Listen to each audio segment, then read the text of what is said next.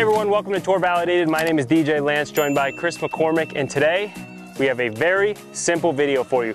3 simple tips, short game related, on how to improve your short game and lower your score. First place I want to start is greenside bunkers. So big problem area for a lot of us in the amateur world out there. So first thing I want to talk about is don't be afraid to vary what it is that you hit out of these greenside bunkers.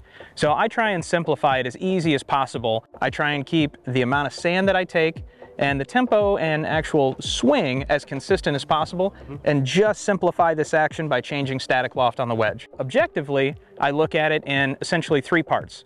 So objective 1, just get it out of the bunker. Number 2, get it consistently on the green. And once we've gotten fairly good at those first 2, once we're out, once we're on consistently, then we'll try and dial it in, get it close. Perfect. So let's dive in there and hit some. Let's see you do it. Starting here with 60 degree, my objective, I try and keep the club face pointed where I want the golf ball to start. So as I set that face, I open my body in relationship to my target, and then I'm adjusting my grip. Yep. So if I'm here, creating that nice stable base, digging in, and then making this shot. So ball comes out nice and soft, hits the green, has a little bit of spin on it, and wants to just drop and stop and then release ever so slightly towards the hole. Kris, do you typically manipulate the face of the club prior to hitting the shot? I do. So the way that I approach these greenside bunker shots is not only will I camber the club back, but I'll also open it a little bit in relationship to the target. So I'm opening the body or aligning left of my intended target, pointing the face at the target, and then swinging down those new body lines. So I'm really trying to avoid that leading edge, getting into the sand early and hitting the shot fat. So I'll get steep with the shot, but I'm getting steep with using the effective bounce towards a trailing edge.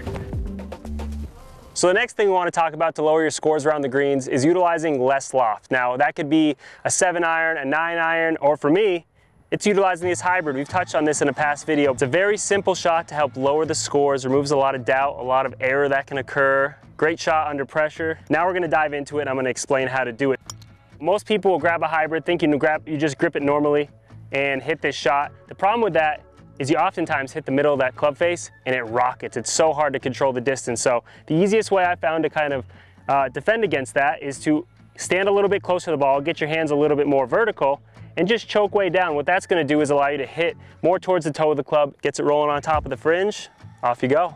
I've already read this, I know what it does. Little left to right, up the hill, get those hands high, and then from here, we're just hitting it just like a putt. Good tempo. Pin high, couple feet. As you can see from this distance, I'm not gonna scare it too often with a 60. I don't practice enough. This is just a great way to alleviate a lot of errors. It's gonna lower your scores immediately. Another tip we have going on today, something that I found that really helps my putting, is a no-brainer stroke. What in the world is a no-brainer stroke? Well, I'm glad you asked. Okay. So on the putting green, not using any cup, no hole, not putting to a target, I'll set down a line, 3 or 4 golf balls. So from there, address the ball, take what I would refer to as your no-brainer stroke, which is the stroke that you make when there is no golf ball. Just that natural stroke that your body wants to make. This is how I'm gonna calibrate speed of the green and help me work my way around this golf course that I'm not familiar with. So where those golf balls are, I'll walk toward it. So 7 paces here on this putting surface. When it comes to applying to the golf course, something that may be 9, 10 paces, add a little to the no-brainer stroke. Something that potentially 4 to 5 paces, take a little away. Makes calibration extremely easy.